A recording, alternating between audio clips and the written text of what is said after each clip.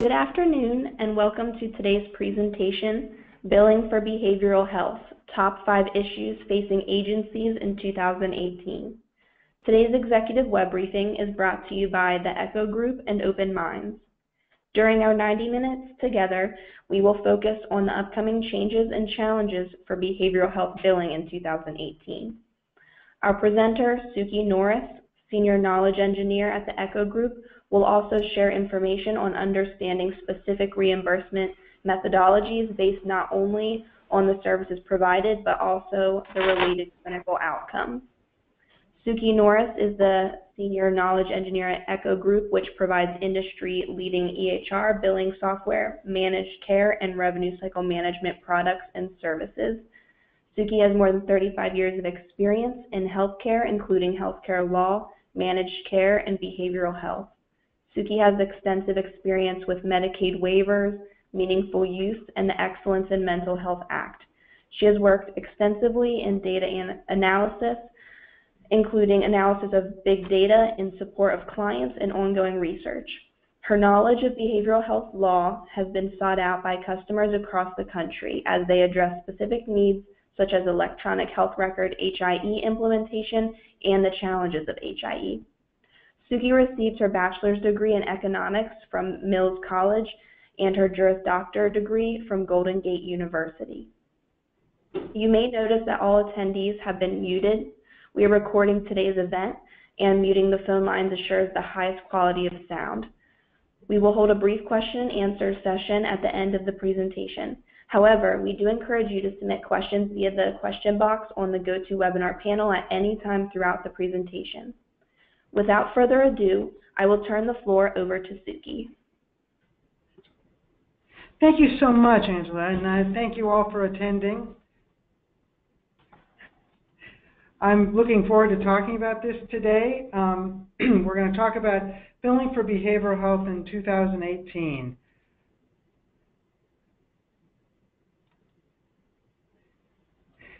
The agenda is going to be a little bit about ECHO, and then I want to sort of get into what the various areas of the changes may be, and then look at kind of what you're going to have to do to get ready for it, what kind of quality measures are people going to be looking at, and what you can do, sort of taking it all together to control your own destiny. I will say also that at the end of the slide presentation, not that I'll show you today, but available, is a brief bibliography of some of the resources that I look to when I put these presentations together. In general, as I put presentations together, I look at really 3 areas of information. I look at scholarly articles, I look at articles that come out of some of the trade magazines that we're all familiar with, and then I look at what the government is presenting to get a balanced look at the various areas that I'm going to cover. ECHO has been in business for over 37 years. We've been privately owned. We're nestled in the lovely mountains of Conway, New Hampshire. And we really are proud of the 37 years of the partnerships that we've developed with our various customers, and are particularly proud of the fact that we have about a history. We have our clients, about 50% of our clients have been with us over 20 years, which kind of tells you how we want to develop that partnership, sort of how I got my job as a senior knowledge engineer. Well, you've heard all about me, and now you know what I look like. But you do get a sense of the fact that I've been at this for a long time. I've seen a lot of things come and go. I saw waivers when they were brand new, and I see waivers as they come out now. Lived through multiple different governments, and still keep watching, and I'm still keenly interested in what's going on. It doesn't seem to get boring as the years progress. So what really is the state of behavioral health billing? Well, the first thing is we're going to look at what are the rules today, and these are probably the things that are most familiar to you.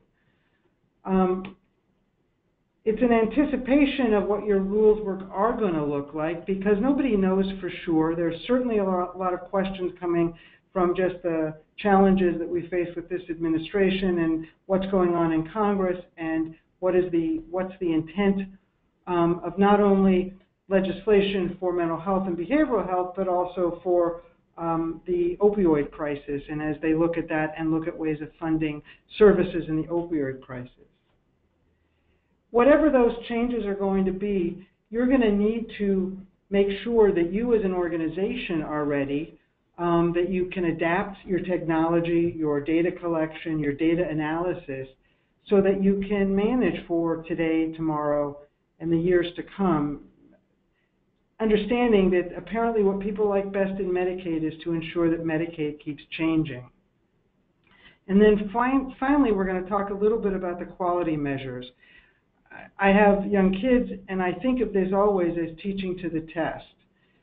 Are you going to look at quality as an independent entity, or are you going to look at quality as something that is predetermined, and that therefore you have to manage your practices against that quality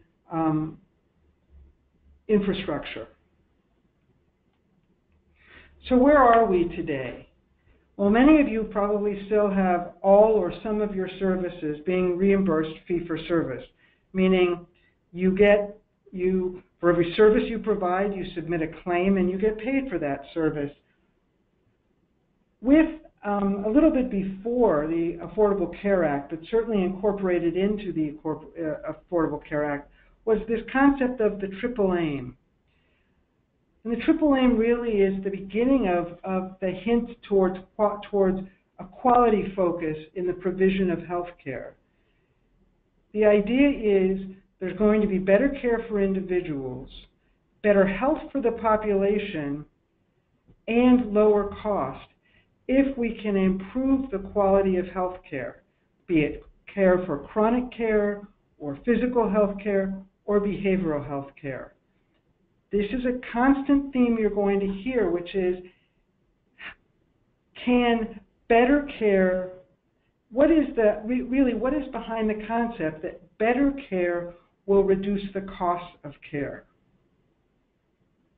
And then finally, I'm sure you all have heard or may be being affected by MACRA, or the Medicare and CHIP Reauthorization Act.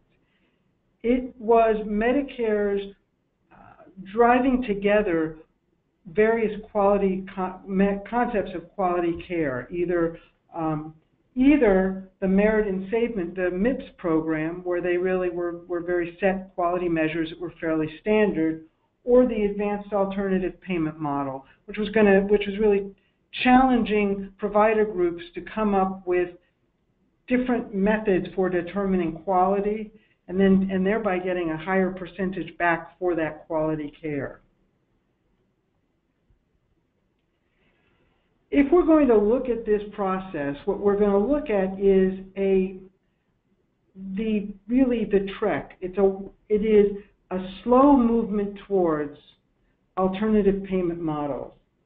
The idea is that within the next 5 to 10 years, all reimbursement for care will be based in one way or another on quality. So what I want to do right now is take you through each of these categories that have been identified as really the pathway to capitation or full risk. We'll start with category 1. This is your traditional fee-for-service. You're going to get paid for every service you provide. I don't want anyone to think that as I talk about quality care or alternate payment methodologies that are dependent on quality, that I don't understand that you as providers have always been working towards providing the best, the highest quality of care that you can provide. And your clients have always expected the quality of care you can provide. You'll notice as we go along, however, there's a real difference between internal quality measures that you have within your organization and a more global concept of quality. You can decide how you want to provide care, what you consider good care, how you're going to do chart reviews and case reviews, and work with your clinicians to train them and work with your clients towards the goals that they set. All of that does result in quality care. But that's a different definition of quality that we're going to see as we move along this trek towards full risk, the goal of new payment structures. The next category 2 for a change in definition of reimbursement is really, how do we prepare you to be ready to really focus on quality? So the first thing, and some of you have seen it, I've seen grants from SAMHSA for this, we've seen CMS grants for this, is how do you improve your infrastructure and set the infrastructure up to be able to collect the kind of data that you're going to need to provide the results of the quality measures, or to really get to the results of the quality measures. The next step is to get you used to reporting. They will just pay for reporting. They're not looking at the outcomes of the reporting. They are looking at the very facts that you reported. So we're not going to look at, did you hit 30% or 40% or 50%? It's, were you able to submit data that is in line with the quality measures that we are asking you to report upon? The next one is rewards for performance. And this is very much what you oftentimes see from the government, and that is that understanding that they have both a carrot and a stick. They try to start with the carrot so that they will give you the benefit for the performance measures you hit or that you make, or making those performance levels, but there will be no detrimental payments or resulting penalties if you don't meet those requirements. And then finally, you're going to get both the carrot and the stick, but you'll get rewards for meeting performance measures and penalties if you fail those performance measures. Each of these elements is still in a fee-for-service world. So in essence, you're getting paid, let's say, 90 cents on the dollar. And then that other 10 cents I'll keep because you didn't make your quality measures, or I will pay you back as a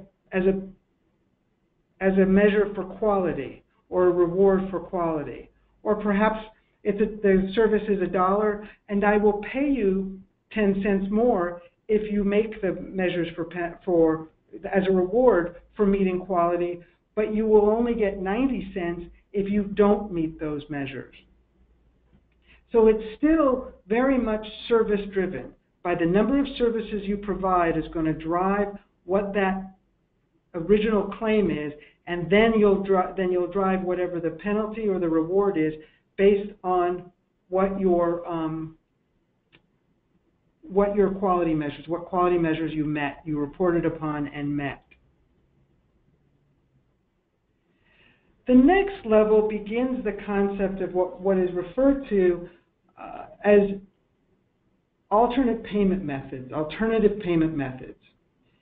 The idea of alternative payment methods are, yeah, we've been paying you fee-for-service forever, so what's an alternate way of doing it? What's an alternative? And alternatives can be episode-based payments. That's something that has been looked at. It can be diagnosis-based or episode-based. But it's going to be something other than fee-for-service. So you're not going to drive the reimbursement of your services by the number of services you provide, but by some other designation.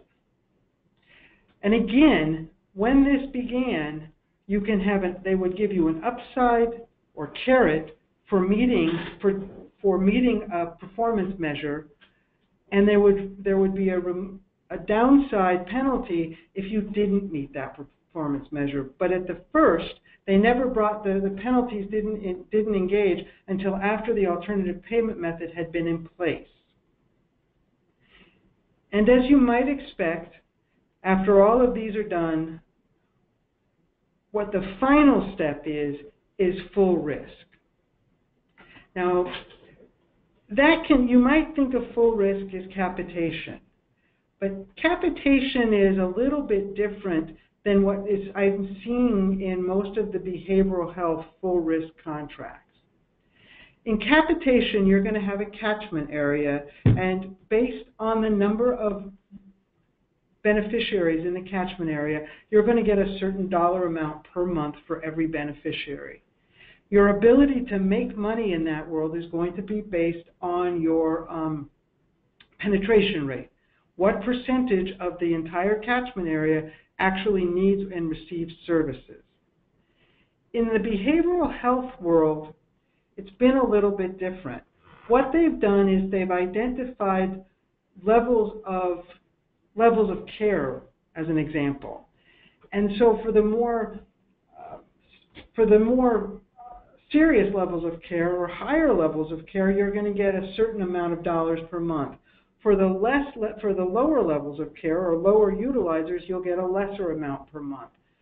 You're not getting anything for people who don't arrive for care, but you are getting paid for everybody for whom you are providing care. It's still risk, because the trade-off, the balance is, if you have a seriously mentally ill person that you're providing care for, there's a determination by perhaps you and the government or the managed care entity of what that will cost per month. If it costs less per month, there's going to be a certain analysis that's done.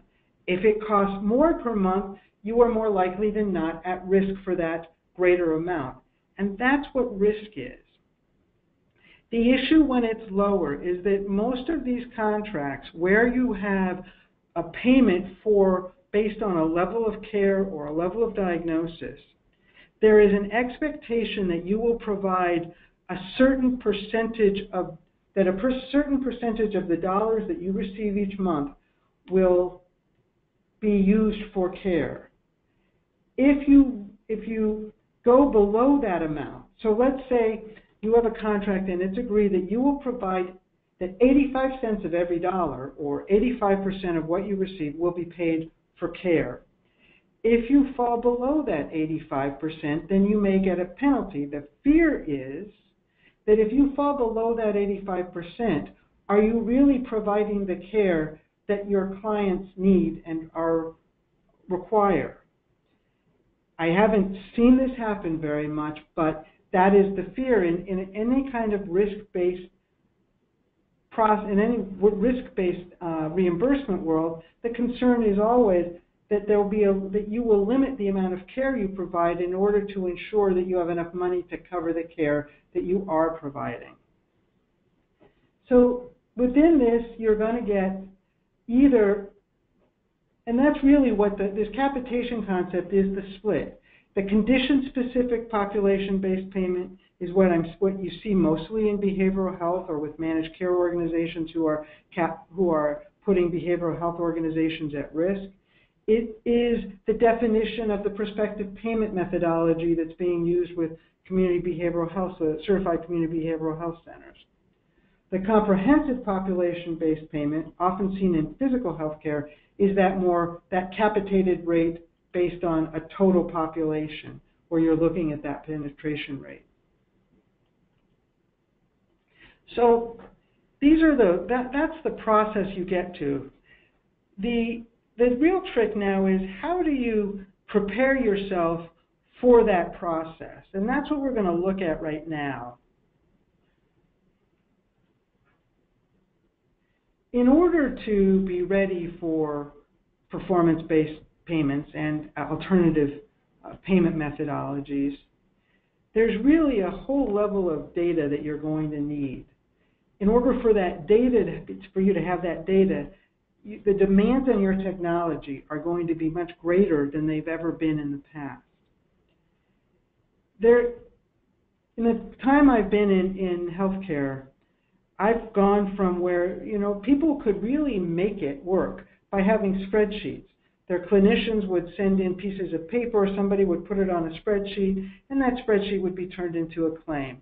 At the end of the day, everybody had the data they needed because they figured out care, they figured out the cost of care, and they really managed it in an old-fashioned kind of way.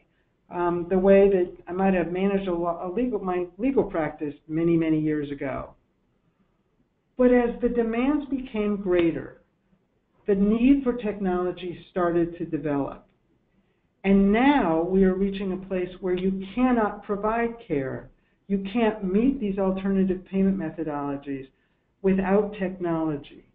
Without technology that allows you to collect the data you need and provides you the methods to see that data, to report on that data.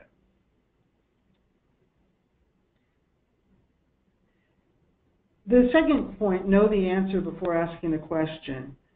When I was a lawyer, you would train associates to say, never ask a question in court or even in a deposition that you didn't know the answer to. This is a little different.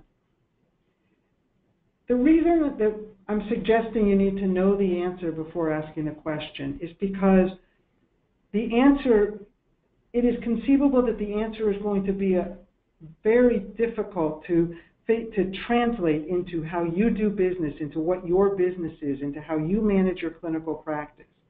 You have to understand what the ground rules are before you start really doing the kind of research and asking the kind of questions that you need to do. The tools in your toolbox have to get you the data that you need.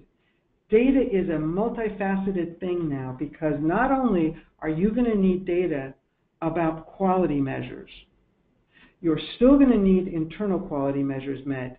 And more than that, and maybe the most important piece, is you're going to have to start looking at the cost of doing business in ways that you hadn't considered in the past, perhaps. Oftentimes you think about the cost of having a new clinician join, and you kind of know what that cost is, and you figure out, do you have the service array to support that clinician? In order to really understand cost, though, you don't just need to know how much individual therapy costs. You have to understand how much it costs to have the office that the client and the therapist are sitting in, how much it costs to buy the desk, to run the air, to have the phone system. All of those things go into that 87% versus 90% of how much are you spending for care. All of those things have to be considered as you start negotiating with payers as to what the cost of really providing care is for you. So we've talked a lot about care. We've talked a lot about the cost and what are the alternative payment methodologies. But the reality is each of these payment methodologies are built on a concept of quality. A concept of quality measures that's been identified by, in this instance for Medicaid, by CMS, that's been supported by the National Quality Group, and is now being brought into your agencies as what is the standard for practice for you. The underlying premise is that value equals better care. I want to say it one more time, and I want you to think about what that means. Value equals better care. Now, you might say that quality equals better care. That would be a fair statement and one that we would all agree to. But how would value equals better care? That good question. I mean, it's a question I've been struggling with, but yet I understand that it is the premise for everything that goes on in an alternative payment methodology. It is really a fight of quality versus quantity. Now, quality can be defined by evidence-based, and none of us would disagree with that, because evidence-based quality of care is based on who your clients are and proven methodologies for your clients. The thing about the quality measures is so many of them were really devised with the concept of physical health and then sort of translated or modified a bit for physical health, for behavioral health.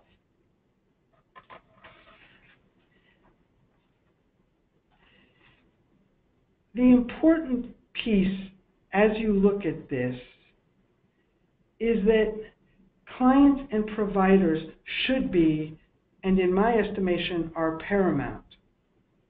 But if we begin to teach towards the test, who are we really undercutting more than clients and providers?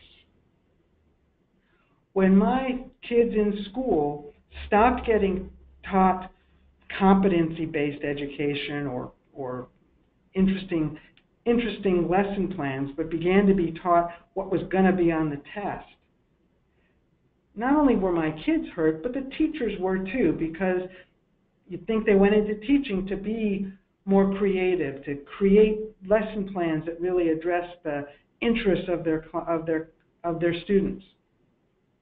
Your clinicians didn't go into practice in order to meet quality measures that have nothing to do with the practice that you're providing.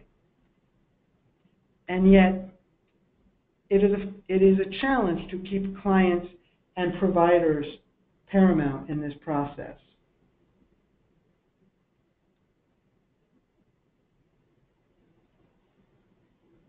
So let's talk about quality for a minute. Quality, as defined by alternative payment measures, are defined by measures. Measures are calculated in one of two ways. They use your claims data, or they use data from your electronic health record. When they use claims data, they are using claims data, generally speaking, retroactively. So if you're going to determine care in this period, we're going to look at your claims from last period. The challenge there is, as much as I do believe that clinicians are providing the very best and the highest quality of care they can, I don't always think that claims are the most accurate reflection of the services being provided. The diagnosis may not be exactly the diagnosis that was getting treated, that may not have gotten updated in the system. Your claim may have used the wrong duration just by a little bit, one way or another. But if that data is going to determine whether you're meeting quality measures, then you start sort of with one challenge already in front of you. Is your claims data sufficient to kind of address the measures about when treatment occurs, how treatment occurs, is there medication being provided, et cetera, et cetera? Those kind of quality measures being brought back into your claims data presents a bit of a challenge. So in the world, there are 653, maybe a little bit more now, endorsed measures.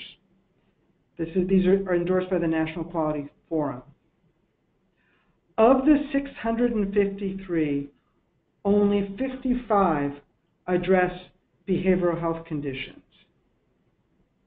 And few of those, just parenthetically, were created expressly to address behavioral health conditions.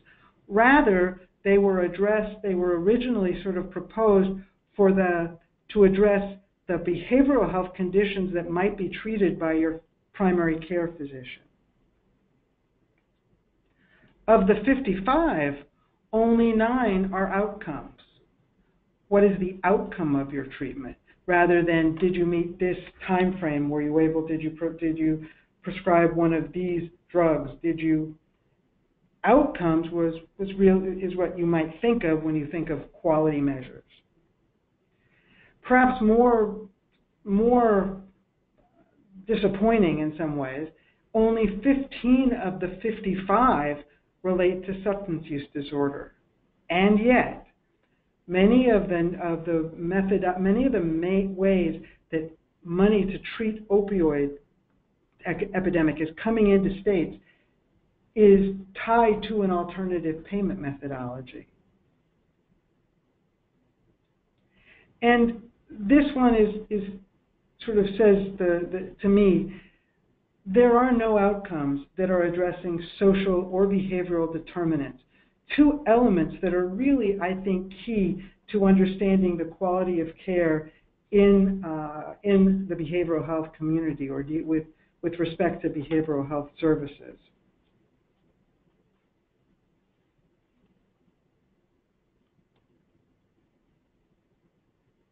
So let's talk a little bit about what you do in this sense. You really need to do what you can to control your own destiny. 50% of states are currently participating in some kind of alternative payment methodology. Now, this may be a true on-paper performance. It may be, maybe a DSRIP, or that integrated care program. It may be Medicaid Affordable Care Organizations, or ACOs, or bundled payments, or maybe it's MCO contracts that include an alternative payment methodology. But 50% of states are currently implementing this, and in talking to the Medicaid Directors Association, that number, they really anticipate that number growing to close to 100% within the coming years, maybe 5, maybe 10, more likely 5. And to get to that place in 5 years, there'll be a slow movement towards full risk during the course of that time. So that begs the question, do you know what your state is doing?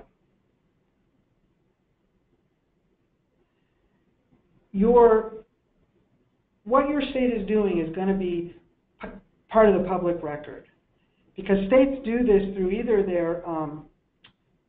their state plan, which is filed with Medicaid or with CMS, or waivers. In both of those instances, they go through a public process to develop those plans, to submit those plans, and within that process, they will tell you a lot about where they're going with their work.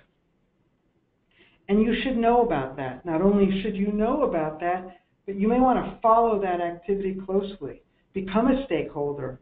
Most of you, and many of you, are probably in positions to be stakeholders, where you speak not only for yourself, but perhaps for your clients. Clients can be stakeholders. It's extremely important. If you have clients who have an infrastructure that could provide that kind of state support, they should do it, and they should take the opportunity to do that. Managed care contracts are entered into by the state, and then those managed care contracts contract with entities within the state. Those managed care contracts, because they're with the state, are also public record. So you can see those, you can find those, and you should read those, because they'll also tell you things like quality measures or goals.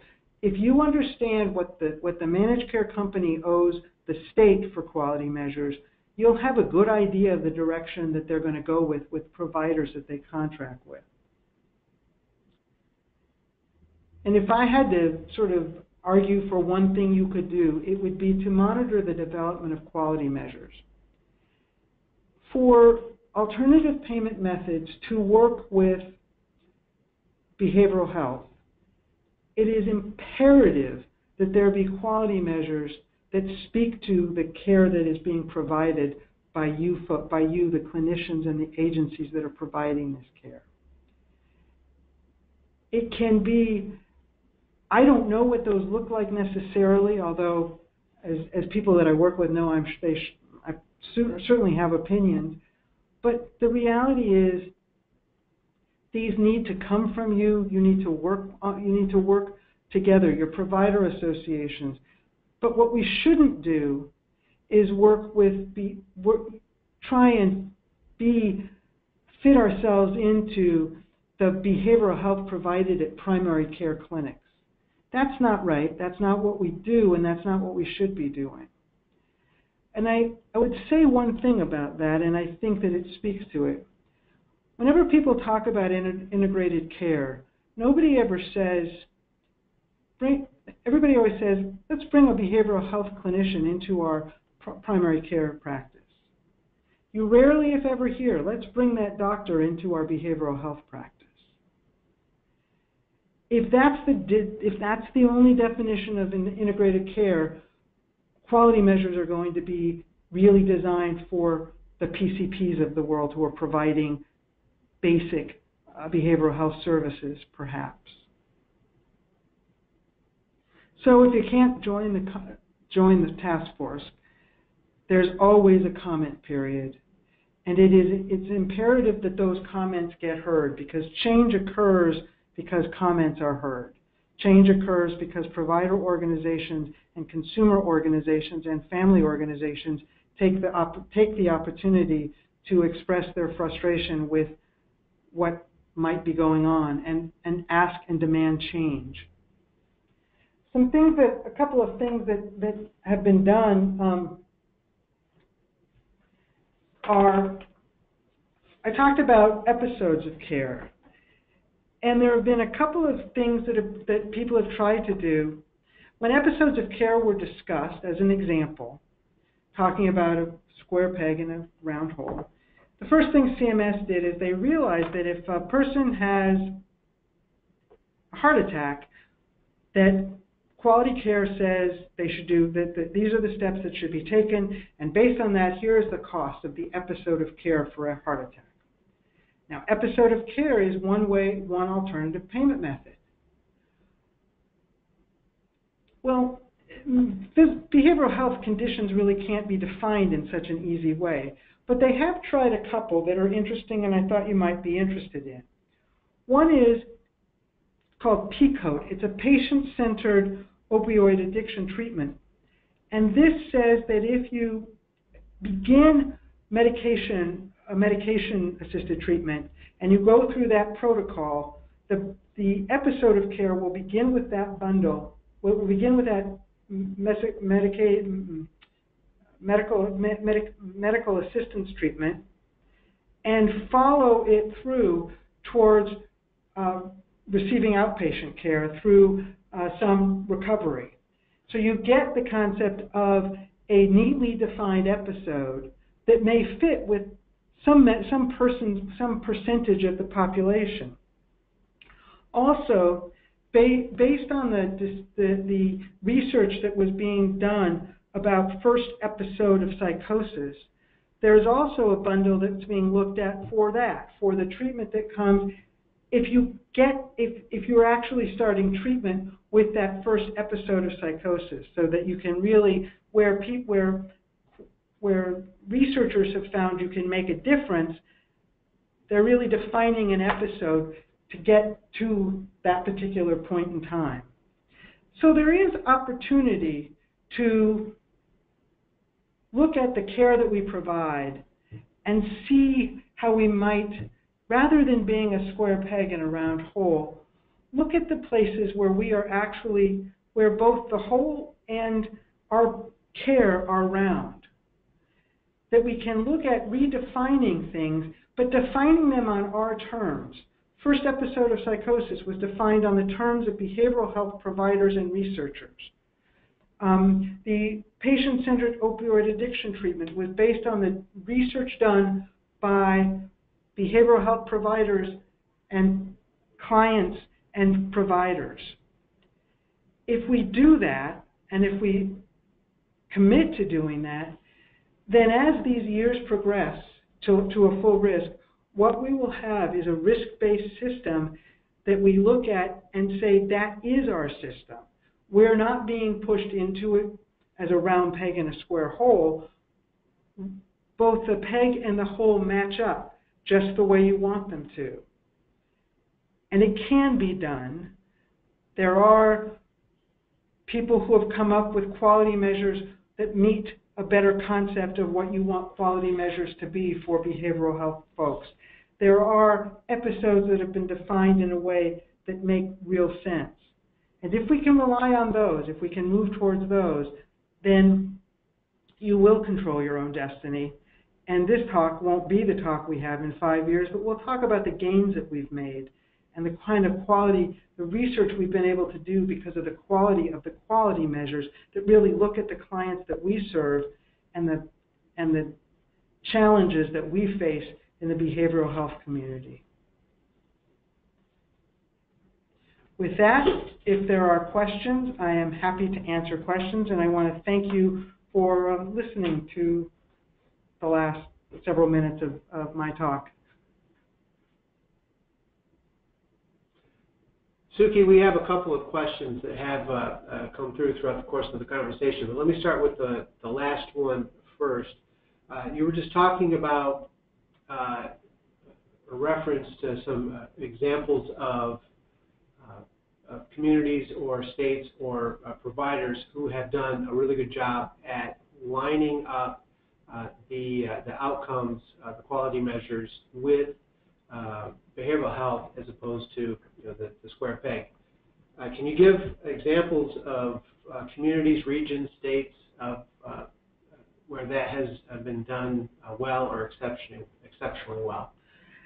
I don't know too many states who have completely adopted these. What these are well, the two that I mentioned and are all isolated pilot programs, most oftentimes funded by SAMHSA, to accept quality of care measures that are from the community, and then they will put that out there. So there are provider agencies throughout the country who have been given the opportunity, based on those SAMHSA grants, to really try and provide that kind of care in that kind of direction. The research for it, I think there's some in the bibliography, there's some sites to it, and if not, you can get back to me, and I do have that research if I didn't put it in the bibliography. But it's really not at the state level. It's still at the provider agency level, where they're trying to sort of try this out and see how this works, and if it in fact is a set of measures that can be repeatable.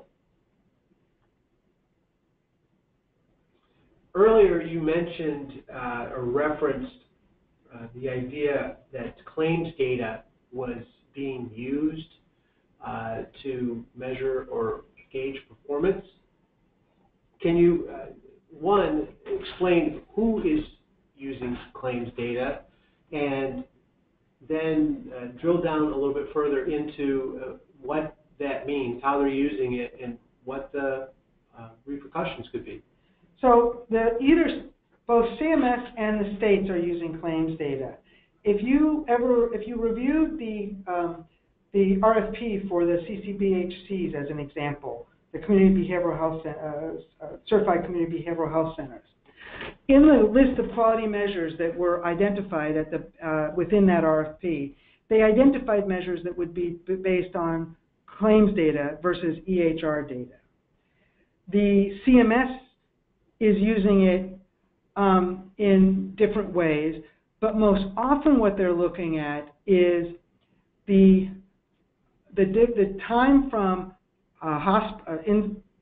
inpatient to the first appointment outside of the inpatient, to diagnosis compared to medications, because they have data from both diagnosis ways and with medications, and just time between appointments, between services, based on diagnosis, based on other criteria.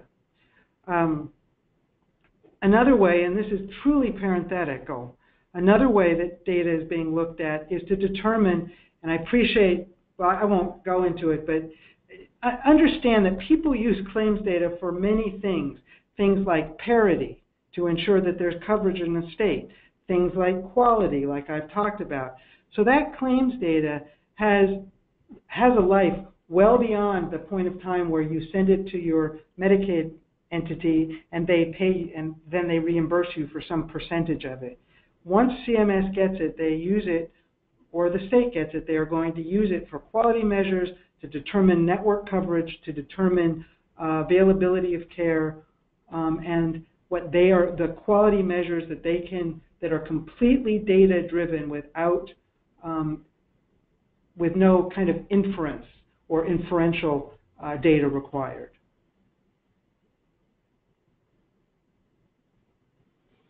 Suki, you mentioned also earlier the idea of organizations needing to really understand their cost of doing business. What did you mean by that? Historically, costs have been determined by what's an hour of therapy cost. And there were ways of calculating that, or people just got a sense of it, or better yet, or worse yet, it was based on what the reimbursement rate was. To understand what it costs you to do business, which is really the defining term of risk, you have to understand. So you understand the cost of doing business. You know what the cash flow is required to make payroll, to do those things. But you have to be able to understand it in terms of the various people that you serve. So what does it cost me to serve somebody who is a low utilizer? What does it cost me to serve somebody who's seriously mentally ill? I have to understand that. So what I need to know is, what does it cost for my waiting room? What does it cost for the front desk? What does it cost for my computer system? I sometimes say, and it's kind of tongue-in-cheek, what does it cost for the air that I breathe? What is the per person cost of my agency? And then, of that cost, how do I separate it out between the various groupings of people, diagnostic groupings of people we serve? And that's going to be a key identifier.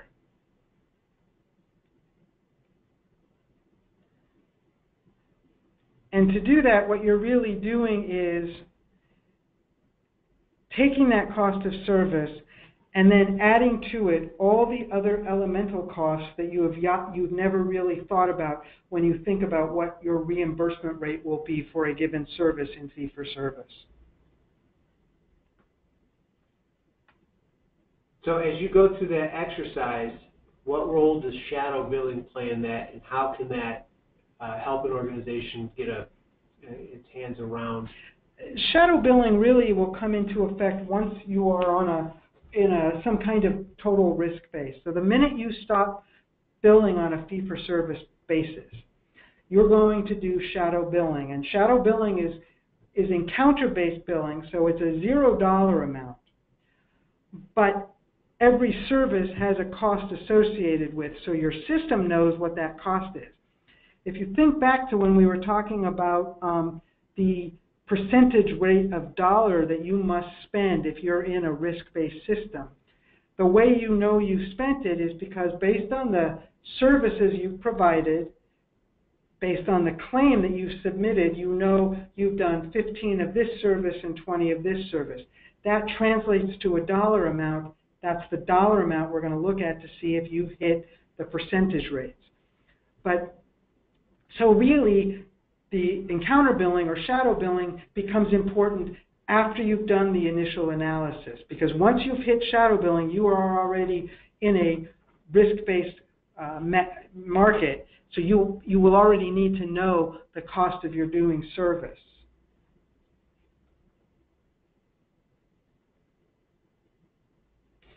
You mentioned earlier about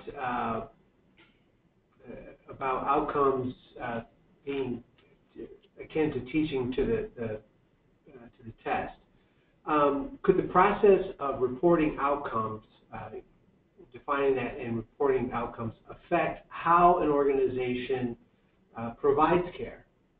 Most certainly, because the whole thing about teaching to the test is, I'm going to look at it in kind of a unnecessarily kind of yes and no environment. I've dealt with agencies who deal with depression and other diagnoses, but do not believe in medication. They believe in, they may be out in the wilderness and they're wilderness providers, etc., but they do get reimbursed by Medicaid. If they don't medicate their folks who are diagnosed with depression, they aren't meeting one of the quality requirements. Why would that be? Well, the people at Medicaid believe that if we medicate folks with depression, they will need less care. It's my guess is what they believe. So here's the definition. We've now defined quality of care because we've given medication even in a world where we don't believe we should, and now we need less care. So the quality of care has risen. We know this because people need less care because that medication is doing what is believed to be managing their depression. In a world where, and that would change either I have two choices in that world. I can stop getting Medicaid, or I have to change the way I practice. The other place where I see it is with people with severe psychosis. If I go into the hospital because I need to, and you resolve and I get back on my meds or I do things, I think it looks as if it's resolving. But then I go back in 30 days because I'm not managing my life and I'm a danger to myself or others. You haven't failed as an organization. I suffer from an illness that makes it so you can't always guarantee that I will stay out of the hospital for 30 days or 60 days. And which reminded me of something I didn't say about quality. The other challenge with quality is that quality measures have derive a percentage. So you need 85% of people doing this or 60%. That's not based on case mix. So if you have a caseload of seriously, persistently mentally ill people, and that's your entire caseload, no quality measure has ever validated itself against that case mix. So the case mix is an additional challenge that is faced when defining quality, because what your case mix is could very much determine how you meet certain quality measures. You're reaching a measure at a lesser percentage than somebody that has a different case mix may actually be really quite acceptable, but not if the standards are not based on case mix, on the mix of your cases. Are there strategies or organizational changes a provider could make to compensate for a circumstance like that?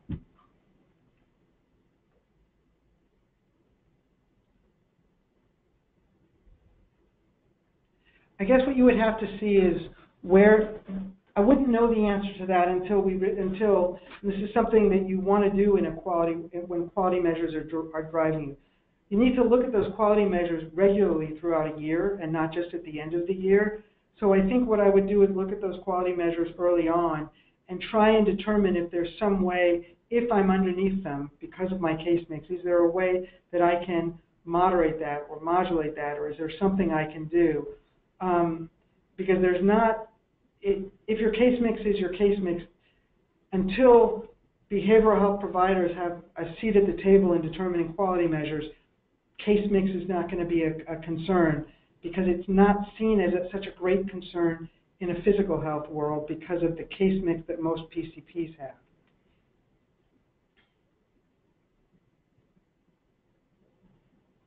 Of the nearly 650 quality measures that are defined, and only 55 are related to behavioral health, are there other measures that aren't included that you think would benefit the folks in behavioral health care?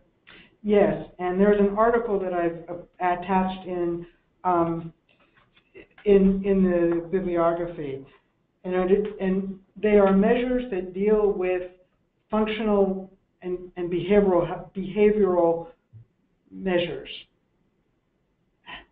What was the quality of my life for the last week? If I am seriously and persistently mentally ill, did I get out of bed for 7 days? Or measures that, I'm not saying that that's the measure, what I'm saying is that measures that make sense for your population.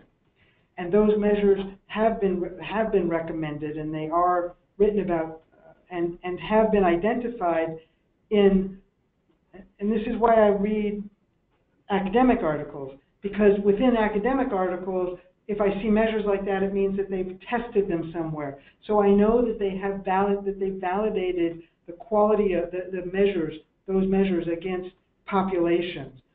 And what the measures have to be, given your population, what is the goal that you have for one or more of the persons in your and they isn't going to be the same. One may be to go to work, one may be to get out of bed. It isn't, there is no one size fits all, and that's the value of functional and behavioral quality measures. Is that they are not identified as one size fits all.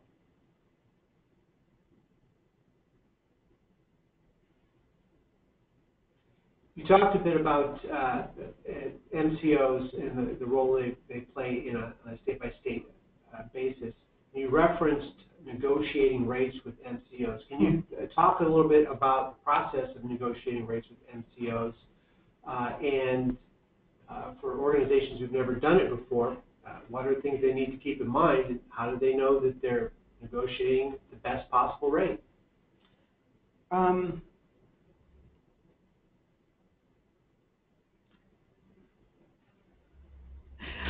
You don't know you're negotiating the best possible rate, but here's the kicker.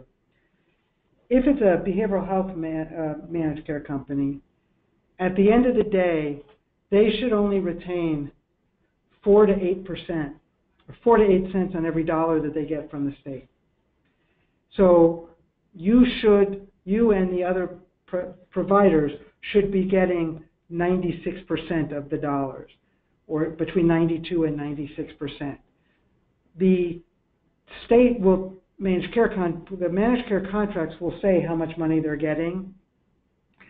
The challenge is you may not know how another agency has, what their negotiations have been like. You may want to gather together, and I know they've done that in some states, and have a single point for negotiations. That works. But even if you do that, I would keep an eye on that group and make sure that they understand that you get that managed care company really shouldn't get more than 4 to 8 cents on the dollar. Anything above that is just, that means that's 4 to 8 cents to manage administrative costs only. They're not providing direct care. So it is reasonable to say that only 8 cents out of a dollar should go to administrative costs. When I started in managed care, and I did, 4 cents was what administrative entities got. That's it. That's the most they ever got. But with Medicaid populations and the like, it did increase, and that's where the 8 cents come in. I have seen states where that percentage is much higher. It gets into the double digits. That shouldn't be. So the starting factor is, what is the dollar amount that you can have? And then the second thing is, understand your costs, as I discussed, and then maybe group together with a set of providers who can have a stronger position to negotiate than a single provider will have. Is there a way to find out or determine the audit process of an MCO and find out what the percentage they receive actually is? They'll get whatever. Yes, there is. They're publicly audited. It's a public contract. The state contract will identify how much money they're getting. The state will keep tabs on how much they're spending and what they're spending it on. Many of the managed care contracts that have been fallen the way of bad contracts are ones where the managed care contracts, where the administrative costs have gotten out of hand, and they aren't. The managed care companies have proven they can't afford to continue to do business. It's hard to do, but you're going to have to track the monies that go from the state to the managed care companies. And I assure you, from my own experience, it can be done. It's sometimes challenging, and the waters shift a little underneath them, so you're not sure that $1 is the same as another dollar, but you can get a good sense of what the managed care company is keeping, what their percentage is, and what percentage is going to providers. And Finally, Suki, this is the last question that came through. With the uncertainty in the next year, in particular, surrounding the Affordable Care Act, what would you offer as, what's the best advice you could give an organization to prepare for the unknown with regard to reimbursement and what that looks like coming up in the immediate future, midterm, and still have an eye towards the long term? Well, I would say two things. MACRA came out with their 2018 update legislation, which is open for comments now. And based on that, that came out of HHS, and even with the unknown about Medicare, that they're staying the course with APMs and with the same kind of methodology that they've been talking about. What is the alternative that the Congress has been talking about is block grants. And I am guessing that if a state gets a block grant, given the work that is being done by Medicaid directors, you will still see, there will still be a desire to have that as a risk-based method. I don't think that there's a state in the country really who thinks that they can go back to fee-for-service and survive. So I don't know with the Affordable Care Act, with what it's going to do for the seriously mentally ill folks. We've seen, and with just an email went out today, in fact, about the states who are putting requirements for work in for the Medicaid population that came on as a additional Medicaid population. I don't know what will happen with them. That's where the bigger question lies. But very much of what's being done from at the federal level really deals more with the extended Medicaid. The seriously, persistently mentally ill, still will have some service, still will have some dollars, but it could be block grants, which could really seriously challenge the total amount of dollars versus the total amount of need. So my guess is no matter what happens, be prepared for risk-based contracts, because that's probably the only way they're going to have to really move into block grants or any other funding that Congress thinks about. Any final parting bits of wisdom, Suki?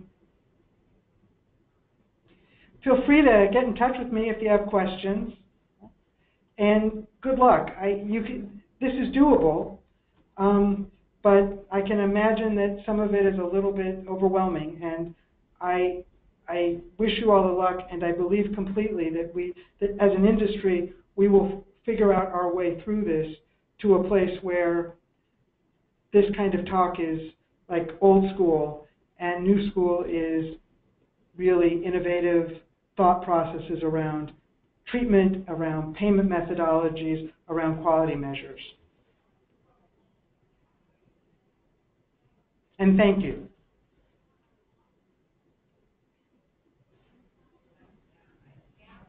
Thank you for that, Suki.